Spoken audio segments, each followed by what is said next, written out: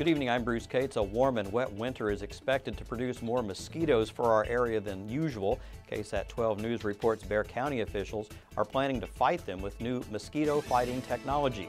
3 mosquito trucks will spray in the unincorporated areas a month earlier this year than in the past. In addition, special traps are being set that attract the mosquitoes. Some good economic news as the San Antonio Board of Realtors says home sales in San Antonio continue to rise. The San Antonio Express News reports almost 1,900 homes sold last month, which is a 10% increase from 2015.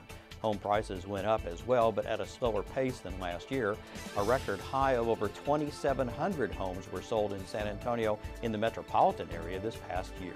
We've set up more information for you on our news website. Please go to klrn.org/news.